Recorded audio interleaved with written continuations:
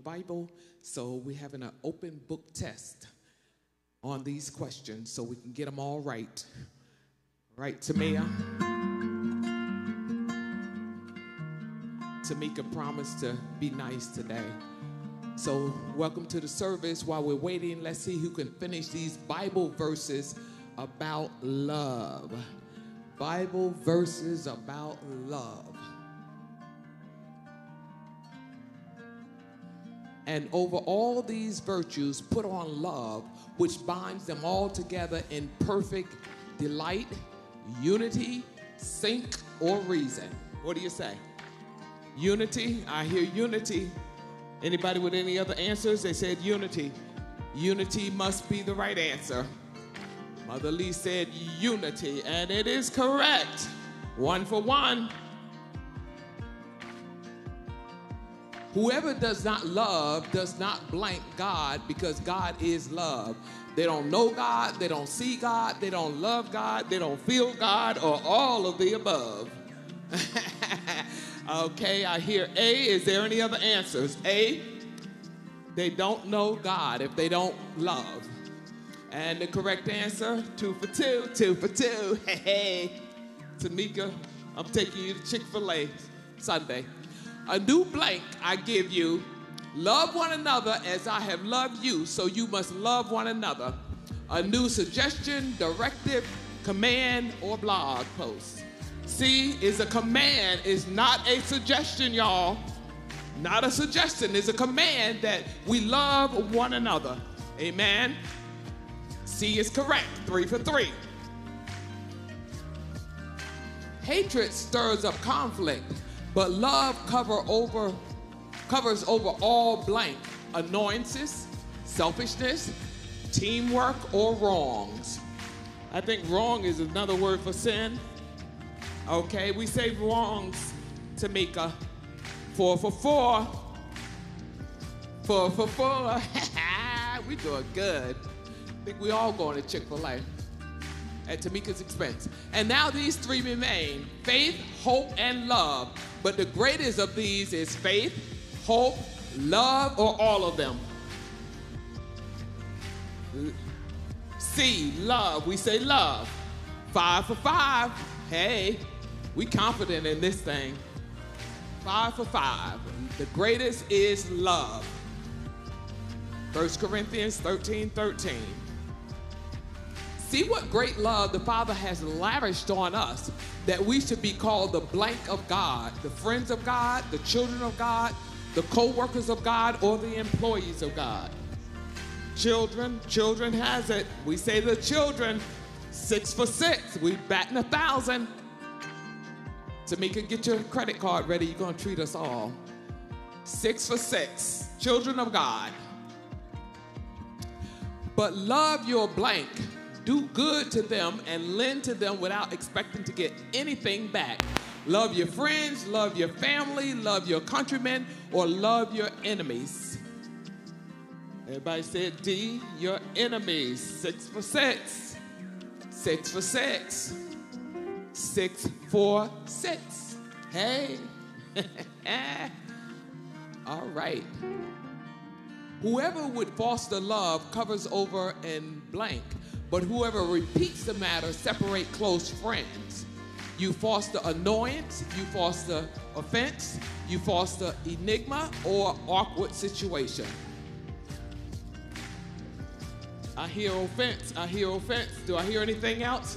They said offense, and it's right again. Tamika is... And we know that in all things, God's work for the blank of those who love him, who have been called according to his purpose. My favorite scripture. For the good, C is correct. What is that, 8 for 8?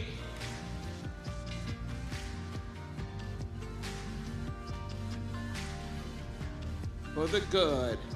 We're doing great, we're doing great. Romans 8:28. No one has ever seen God, but if we love one another, God lives in us, and his love is made blank in us, alive, real, awake, or complete. I don't know what translation you're using, but I guess complete is the same as perfect. So we're going to say D. We're going to say D. Hey, 9 for 9. Get your credit card ready, Tamika. Oh, we did 10 for 10. Thanks for playing. How many did you get right? Did anybody get all 10 right? Yeah, we got this one. We nailed that one. Let us stand for worship. Good morning, good morning, good morning. If you could just take a second and look back and remember who and what and when somebody prayed for you.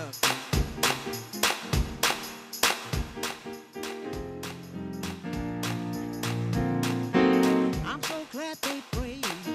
I'm so glad they prayed. I'm so glad they prayed for me. Somebody prayed for me, had me on their mind, took a little time and prayed for me. Oh, I'm so glad they prayed. I'm so glad they prayed.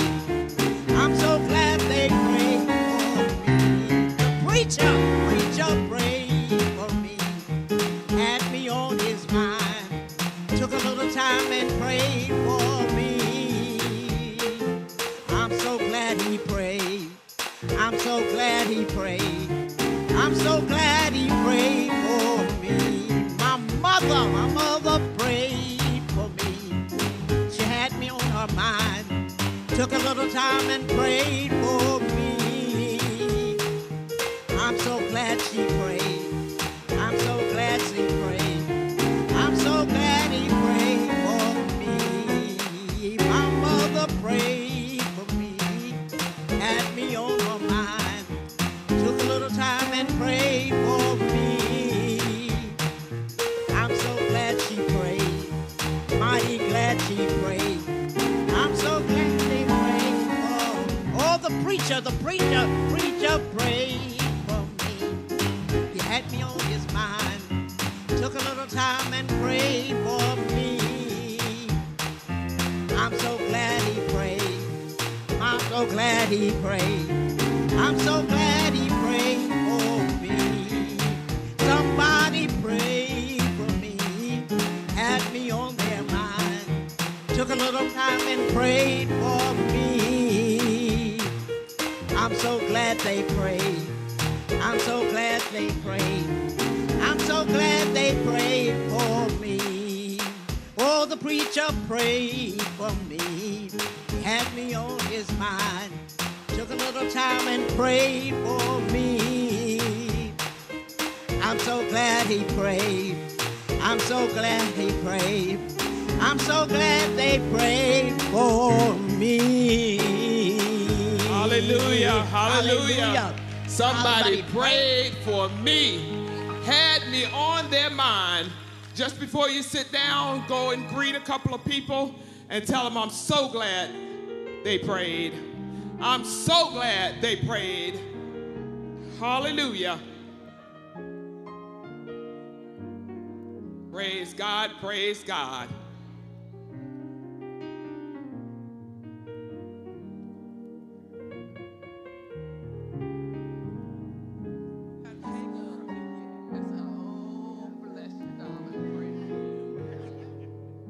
Praise the Lord, praise the Lord, praise the Lord.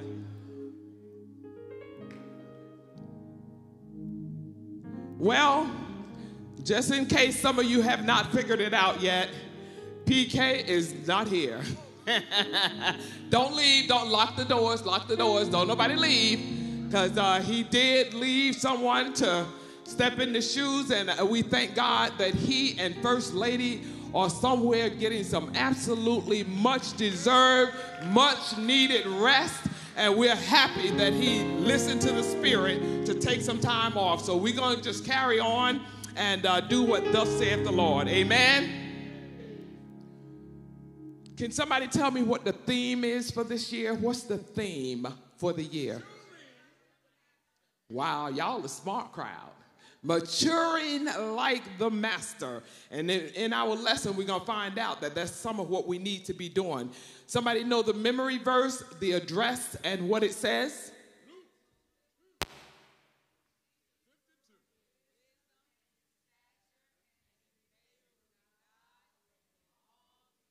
Hallelujah. Luke 2:52. Praise God. And our key phrase for this year is, all right, this is a smart crowd, Pastor. They know this. They are with the vision. They say, don't just go for it, grow for it. Hallelujah. We thank God for this. And today's lesson is prioritizing hurting people. Let us pray. Father God, we come before your throne with thanksgiving. We come into your courts with praise, oh God, thanking you and praising you for this opportunity to have a study in your word. And Father, we just pray that you will take over and that you will be the teacher. I'll step aside and you have your way, oh God, and let the words of my mouth and the meditation of my heart be only that which is acceptable in your sight. And Father, we pray for our pastor and first lady as they're getting that rest, oh God, that you will give them good times, that you will give them plenty of rest. They'll come back refreshed and ready to go forward to do your will, oh God. And all these blessings in Jesus' name we pray and we thank you. Amen, amen, amen. We're talking about prioritizing hurting people. What does that mean to you? Runner. What does that mean to you when you say prioritizing hurting people? I hear putting hurting people first, prioritizing. What does that look like? People are hurting, and that we are there as Christians to encourage them, to lift them up, and to pray for them. So we prioritize them, not before Christ, but we lift them up because they are hurting. Amen, amen. Thank you, thank you. Anybody else? Prioritizing hurting people. Listening to the command that Jesus gave us to love one another. So being able to love others, even if no matter what they're going through or who they are. Praise God. Amen. Praise God. Prioritizing hurting people. Got somebody over here with a hand. Yes, I do need that. John, don't fall down.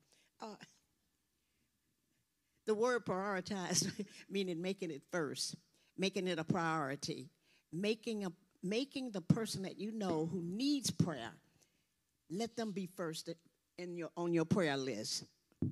Praise God. Thank you. Thank you. As I was studying this lesson, something that came to my mind is how some of us will get a new car, still smell the leather inside of it, real nice car, and we're on our way to church. It's raining outside, and we see a sister or brother from church walking in the rain. And we have this mindset that, oh, no, I'm not picking them up because they're going to get my car dirty. They're going to bring in the rain or whatever. So we value that car more than we do people. This lesson is teaching us that we need to prioritize people. We need to love people and use things rather than using people and loving things.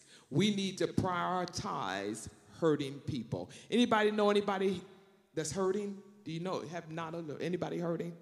Only a few of you. By the end of this lesson, I hope that we'll get the vision to realize there's a lot of hurting people out there, and we need to be on our post to do what we need to do to help these people. Amen? Let us read our introduction together. Romans 12:13 reads, share with God's people who needs help. This verse records practical advice on Christian living from Apostle Paul's life. Life is filled with individuals who have been labeled as lost, least, and left out.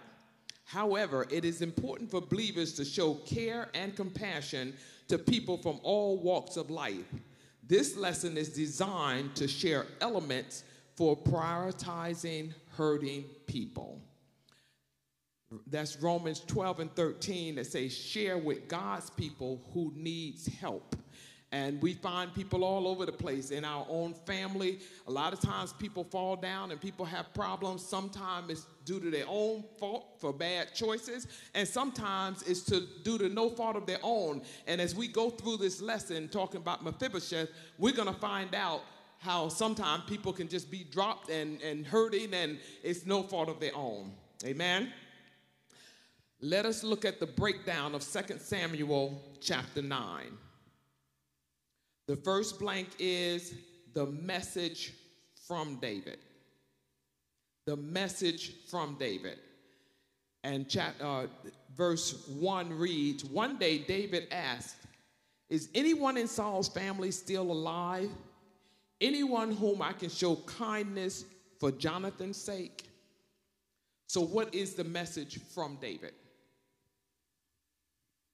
In that verse, what is the message from David?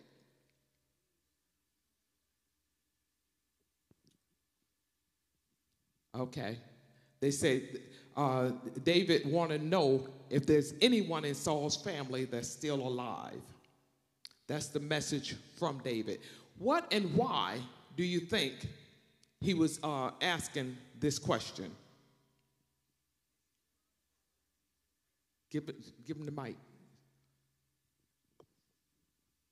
He wanted to show kindness to the remaining member of Saul because he died. So he wanted to show kindness to him. Praise God. He wanted to show kindness to someone from Saul. Does it stand to reason for him to want to be kind to Saul? Y'all remember Saul was after him, throwing swords and trying to kill him, running him all over the country and every place. Does that make sense to you? I think he wanted to find someone because Jonathan saved his life on many occasions from Saul. Saul wanted to kill him, and Jonathan made him go out in the field and hide. Praise God. Okay.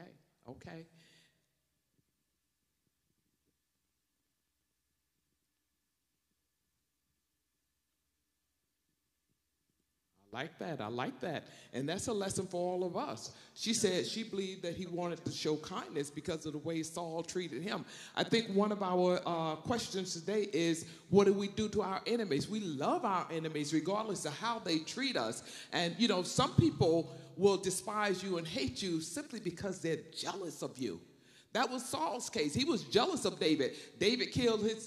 Saul killed his thousands and David his tens of thousands. And Saul couldn't stand the thought of somebody else being put in that place on the throne. So he was after David and was chasing him all around. But I heard over here somebody say that he was asking this for Jonathan's sake, because he and Jonathan had a special relationship. And you'll find in 1 Samuel chapter 20, the words of the covenant that David and Jonathan made. It says in verse 20, and thou shalt not only while yet I live show me the kindness of the Lord, that I die not, but also thou shalt not cut off thy kindness from my house forever.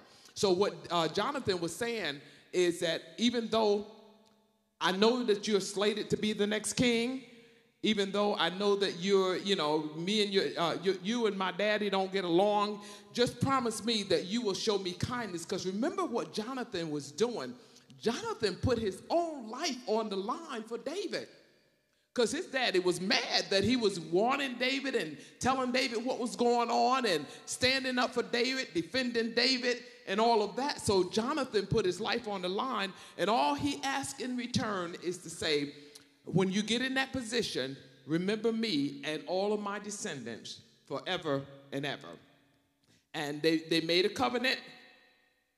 David swore that he would take care of him. But how many people know that sometimes people will make you promises and they'll forget about what they promised you? It can be years later. And in this case, it was many years later, because remember, Jonathan and Saul went out to war and they were killed in the war. And Mephibosheth, Jonathan's son, was only 5 years old when this happened.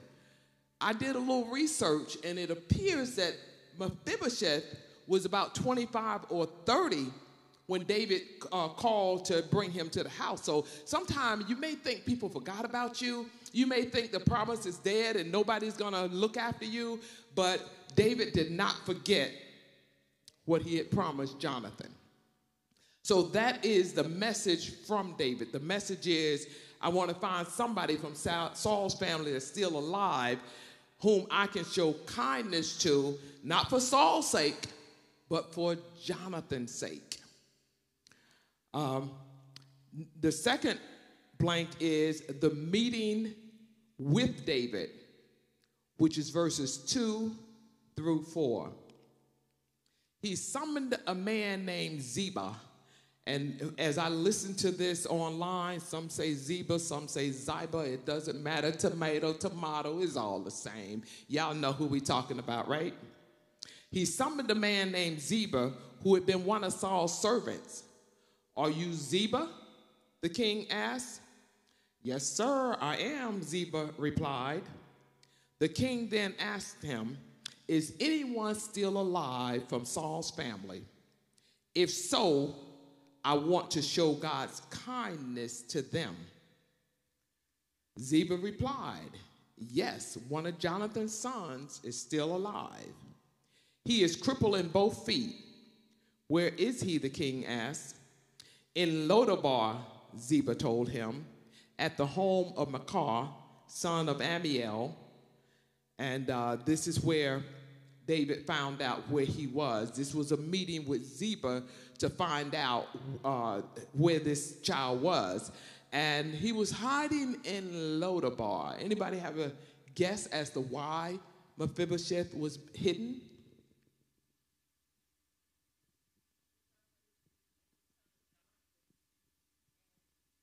She said because he was the only son of Jonathan. He was the only son of Jonathan. And his grandfather, like you had said earlier, they were enemies of David. Yes. So he was hiding, thinking there's going to be a lot of retribution against him. Amen. Amen. Thank you for that answer. And let us remember what the scripture said about when when Saul and Jonathan died. The nurse thought that Mephibosheth would be in danger, so she picked him up. He's 5 years old, mind you. Picked him up and started running, and she dropped him, and that's how he became lame in both of his feet. All of us have had a time in our life where somebody dropped us, where we needed help, but somebody wasn't there. Things happen in life, sometimes our fault, sometimes not our fault. But Mephibosheth was dropped, and they was trying to hide him because, like the sister said, back then the kingship went from generation to generation, and because Jonathan and Saul was dead, Jonathan's son would be the next king. So they had to get him out of harm's way, even at 5 years old. If you read the history of Israel, some people took kingship at 8 years old, 7 years old, different ages. So it wasn't uncommon for someone that young to be put in the position of being the king. So they got him, and they went to a place called Lodabar. Now, Lodabar means no pasture.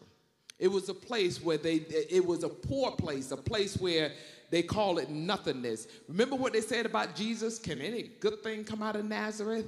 You know, some of us are from places that people look at like, that's where you from? And as I thought about this, I said, I'm not going to name no place here in Georgia because I'm liable to hit somebody's city. And then I'm going to get eggs thrown at me. So I ain't going to call no cities. But I'm going to tell you, we were from a place, my brothers here, they know, my sister-in-law, a place called Pagolaville. In Pagolaville, there was one way in and one way out. We had little sugar shacks, 4-room houses out there. And people looked at us like we were inferior because, you know, you come from nothingness. However, God got a way to take nothing and turn it into something and change things around. And this is what this lesson is all about, because David gave favor to Mephibosheth, and at the end, you'll see how he was able to come out of Lodabar and sit at the king's table. And we, as children of God, we have the privilege of coming out of nothingness and sitting at the king's table. Every first Sunday when we take communion, we're sitting at the king's table. Our lives have been eternally changed for the better because of our relationship with God. Hallelujah. So the meeting with David was when Ziba came and told him that Saul's son was still alive, but he was crippled in both feet. And all David said is, where is he? He did not say, you know, well, how is he doing, or you know, is he able to do anything? He just said, where is he? He wanted to bless Mephibosheth. Our third point or breakdown for the introduction is the mercy of David's. David sent for him and brought him from Michal's house, and his name Mephibosheth, originally he was Meribel, which means a striver against Baal, and he was later called Mephibosheth, which means shameful. He was Jonathan's son and Saul's grandson. When he came to David, he bowed low to the ground in deep respect. David said, "Greetings, Mephibosheth." And Mephibosheth replied, "I am your servant." Remember when David first came into the presence of Saul? He declared himself the servant of Saul. And one thing about life, there's a law of reciprocity that goes around. If you show respect, you'll get respect. If you good to other people, somebody will be good to you. We grew up in a church with a pastor who used to say, if you're concerned about somebody, somebody be concerned about you. And we have to be mindful. We're talking about prioritizing hurting people. So we have to show that concern for somebody else in order to, when we're down, because some of us is one paycheck away from homelessness. Some of us are in trouble financially in different areas or whatever. So you never know when you're going to need somebody. Praise God. Mephibosheth replied, "I am your servant." And David said, "Don't be afraid." Why did he have to say that?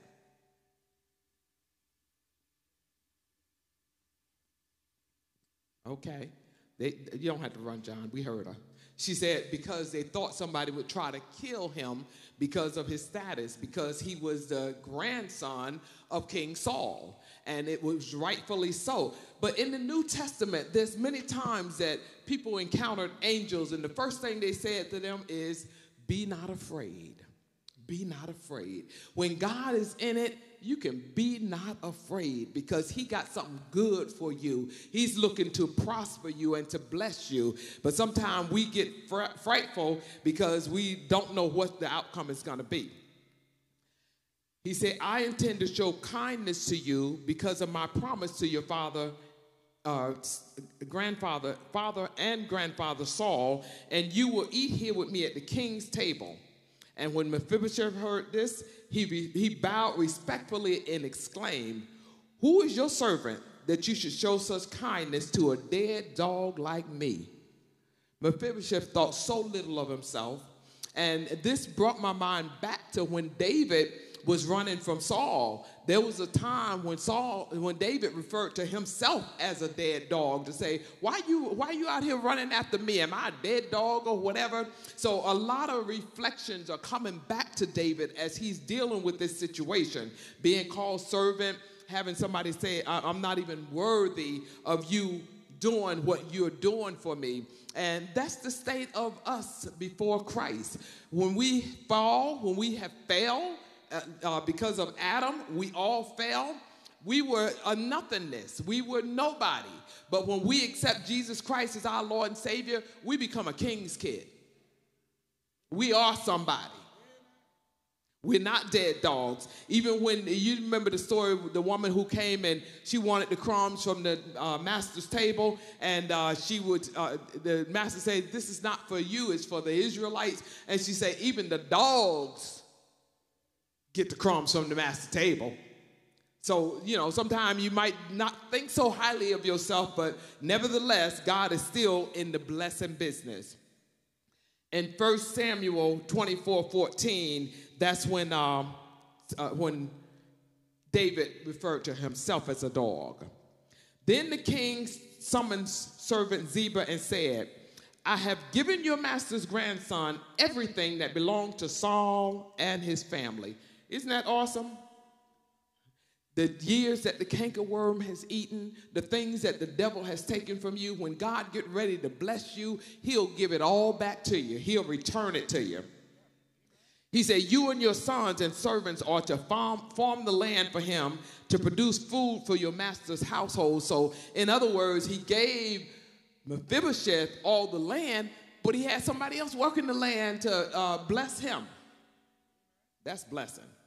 But Mephibosheth, your master's grandson, will eat here at my table.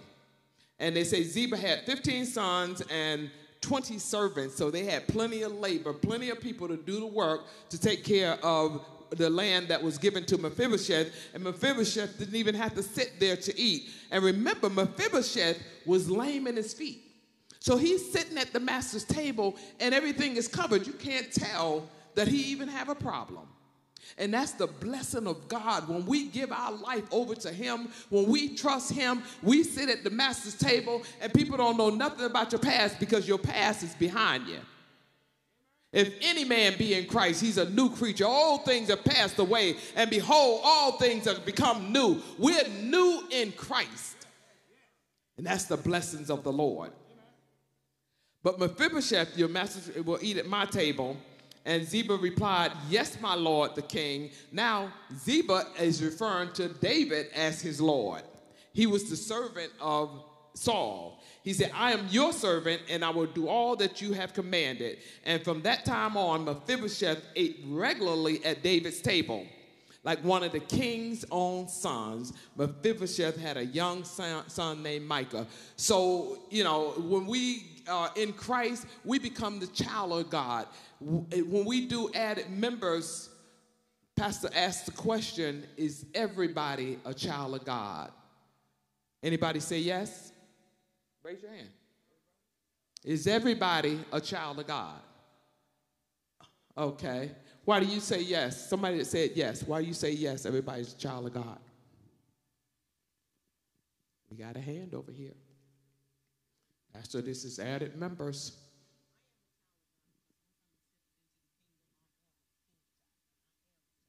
She says she's a child of God because once she's accepted into the kingdom, she is a child of God. But what about people who were not accepted into the kingdom? I got a hand over here. Is everybody... There you have it. There you have it. She said we are all creations of God, but not everybody is a child of God. To be a child of God, you have to accept Jesus Christ as your Lord and Savior. And we want to be sure and very sure about that. Thank you. So we're not all children of God until we accept Jesus Christ. He was crippled in both feet, and he lived in Jerusalem and ate regularly at the king's table. And David wasted no time sending for him in Lodabar. So that's going to go to one of our points later, so I'm not going to get into it. But like I said, I did a little bit of research because I wanted to be sure of the timing on how old Mephibosheth might have been when all of this took place, because we found out that when you're reading the Bible, you can read something in chapter 2 and then go to chapter 6 and read something else happening. And between chapter 2 and chapter 6 could have been decades. A whole lot of years could have passed. And that is the case in this situation. First of all, we knew that Mephibosheth was 5 years old when Saul and Jonathan died. He was 5, and you find that in 2 Samuel 4:4. Saul and Jonathan died in 1078 BCE. That's before Christ, 1078. David became king over all of Israel in 1070. So you already got 5 years added to, 8 years added to those 5 years. So that makes him 13 already. David's 37 years old at the time when he became king. And Mephibosheth, when David became king over all Israel, David invites Mephibosheth to visit him at his place a short time before he meets Bathsheba. And David was probably around 50 years old when he meets Bathsheba. So Mephibosheth was probably around 20 to 25 years old. So he's been in this state of being for over 20 years. He's been crippled. He's been in Lodabar. He's been in nothingness city. He's been living low. But when God touched your life, hallelujah, everything can turn around. Amen. And this is what happened for Mephibosheth. So we have 5 blanks that we need to fill in. And I'm going to give all 5 of them to you, and then I'm going to go back and give you some information. The first blank is interest. I'm not talking about your money in the bank. I'm talking about interest. You got to be interested. Interest. The second blank is intent. Notice they all start with an I-N. The third blank is investigation. The fourth blank is initiative. And the last blank is investments. So we're going to go back to the first blank. The first blank is interest.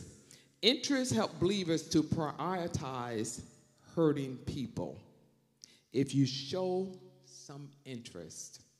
I was just sharing with my niece and talking about this the other day about how we have a tendency when we go to the store, we see somebody sitting over there with a cup asking for money, and we don't show any interest in what's going on in their life.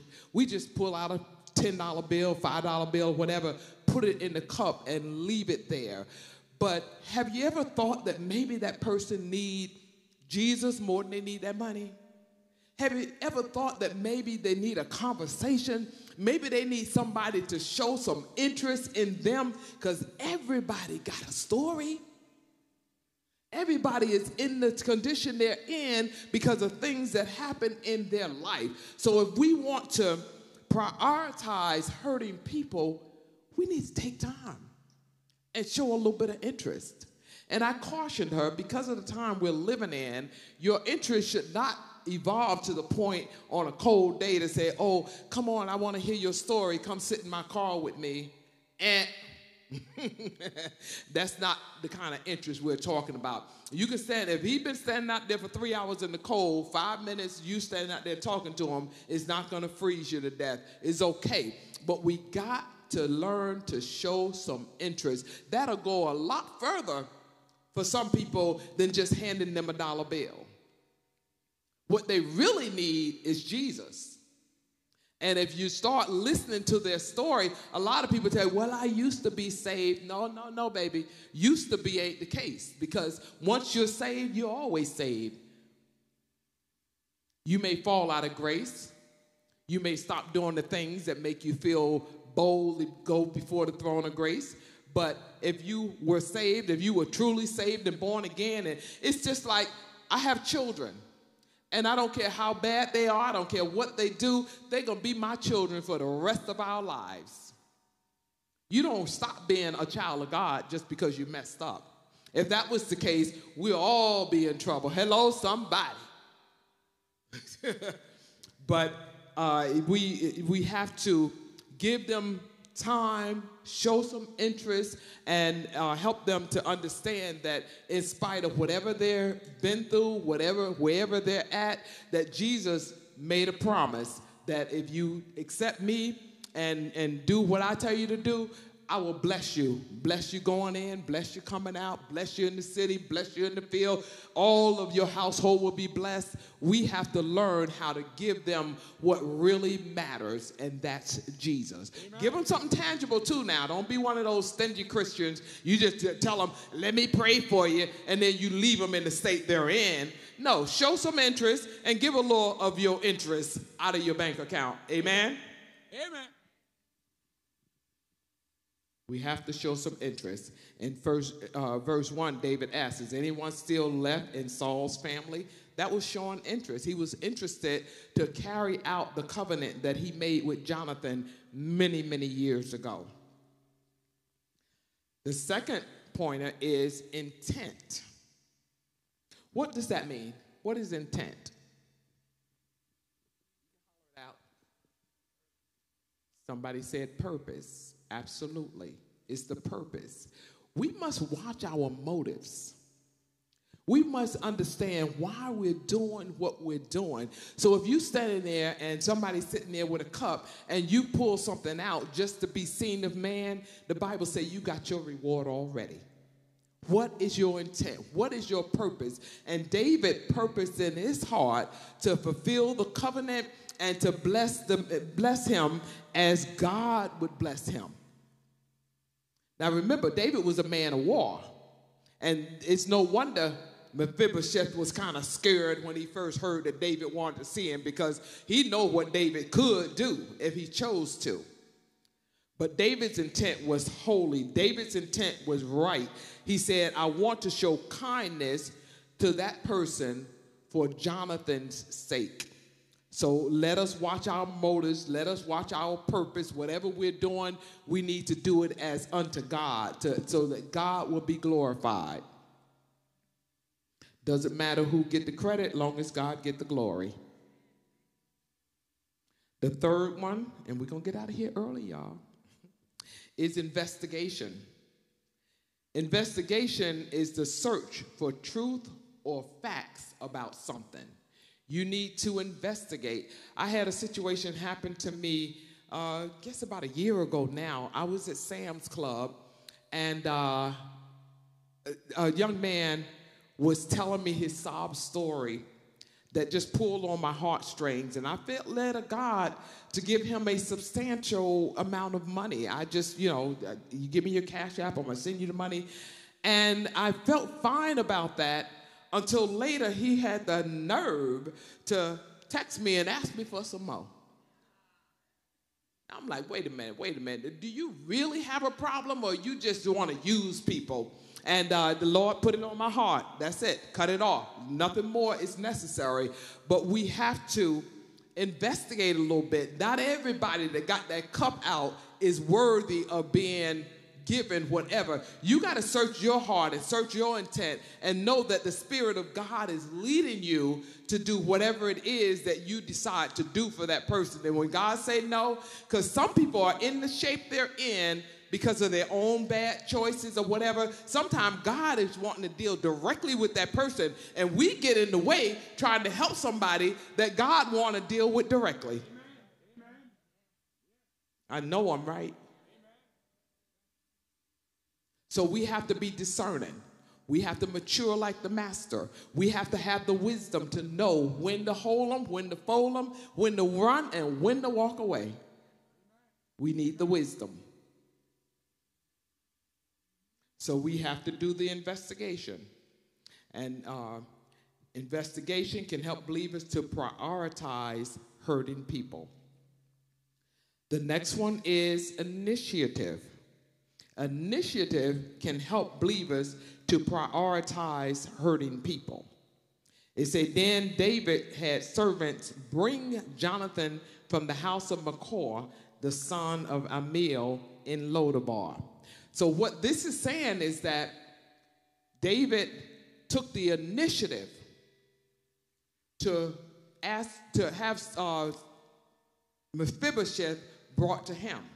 Can you imagine how the story may have went if he would have just said, oh, tell Mephibosheth, I'm the friend of his daddy, and when he get a chance, tell him to come see me.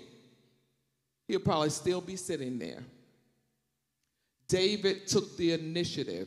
And we as Christians, sometimes we got to take the initiative. When God lays somebody on our heart, when God give us something to do, take the initiative. Don't sit back. David wasted no time sending for Mephibosheth, because he knew what he wanted to do. He had to bust the first move. What are you waiting for? God already spoke to you about it many times. What are you waiting for? You have to prioritize hurting people. I asked up front, do anybody know anybody who's hurting? And I saw a few hands go up. We need to prioritize those people. And our last blank is investments. Oh, no, the devil ain't. Is investments. To invest is to put something in. Sometimes we have a tendency, we don't put nothing in something, but we be looking for something out. We tell folks, I'm gonna pay you back when my ship come in. We ain't never sent none out. Watch those people. Judge Mathis said, don't let them tell you they're going to pay you when they get their income tax.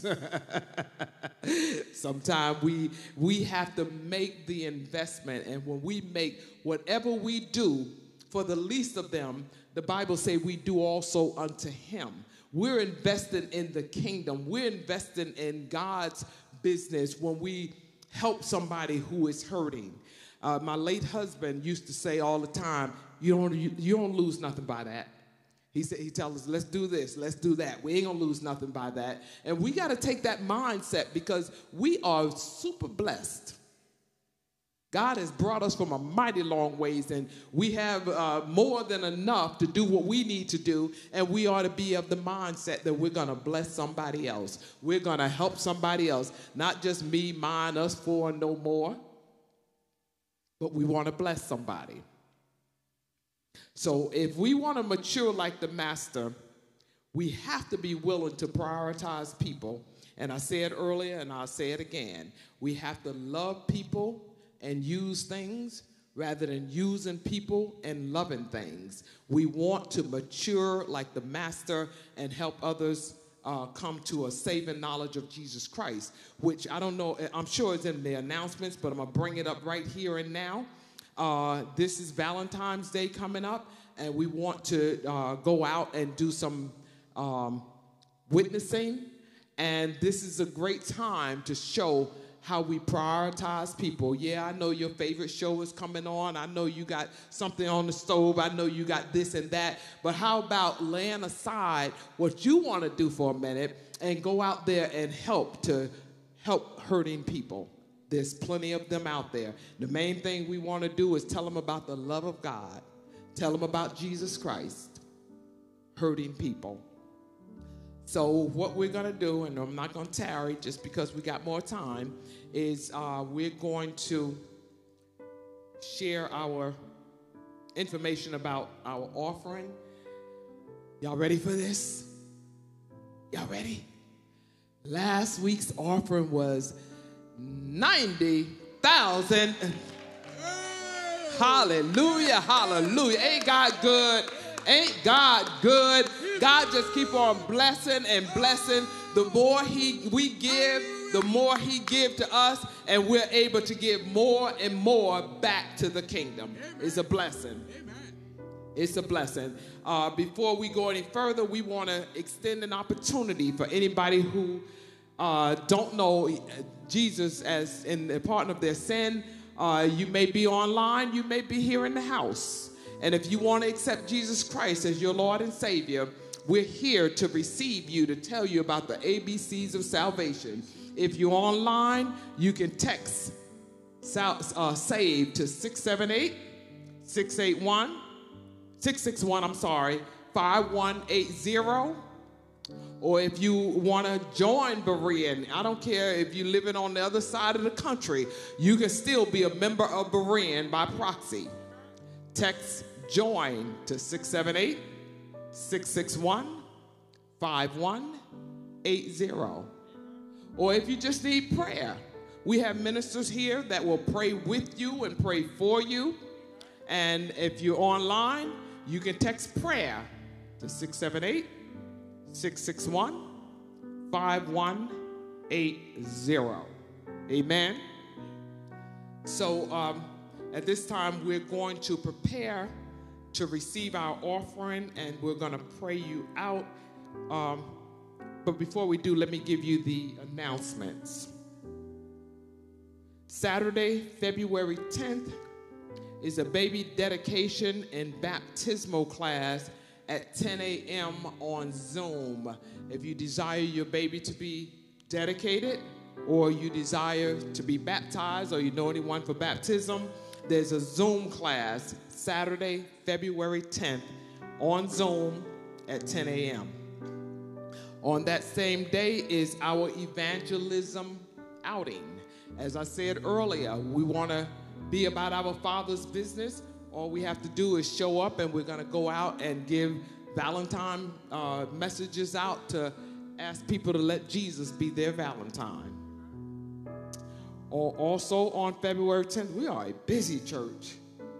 On that same day, we have nursery ministry meeting at 10 a.m. in room 104. And we also have CPR, AED, first aid training at 9 o'clock in the overflow. So on that same day, Venetia Johnson's dad's funeral is in Tucker at 1 p.m. So I assume she's one of our sisters, one of our cousins, and those that are able to go there to support, let us show the love, making people a priority, especially hurting people. You know, when we lose a loved one, we're hurting. So make that a priority. On Sunday, February 11th, is the Bible Bowl all services. Get your scripture ready. If you were here last Sunday, you saw what went down. People was battling in the Bible Bowl. I mean, scriptures coming from over here where the men talking about the women and the women jumping up over here, giving something back to the men. Get your scripture ready so that you'll be able to do what you need to do for the Bible Bowl. And on February 11th, the G-Men have a Super Bowl party at 6 p.m. That's on Sunday, same day, 6 o'clock. On that same day is added members orientation at 2 p.m. Now, if you're here, you could have been a member for the last 10 years. If you've never went through added members class, we're asking you to please sign up. The information there is so vital and so important. You learn more about the church that you're worshiping in. Learn how to get connected with different ministries. Learn about the passions of pastor's heart. So those are our announcements, and we're going to pray, and I ask you to remain seated until dismissed. Amen. Father God, we come before you. We thank you for your word, oh God. We thank you, God, that you have encouraged us to prioritize hurting people. Father, we pray that you will just help us to be more sensitive to people around us, who's hurting and what they need, and we will acknowledge you in all our ways, oh God, that you might direct our path, that we'll be about our Father's business, oh God. And Father, even as we prepare to receive an offering, we thank you for the $90,000 that has already been given on last week. And Father, we thank you that those that are here that are ready to give, Father, we pray that you will bless them, restore to them 10, 20, 100-fold from that which they are given in this offering, oh God. So Father, we thank you for all this, and it's in Jesus' name we pray. Amen and amen.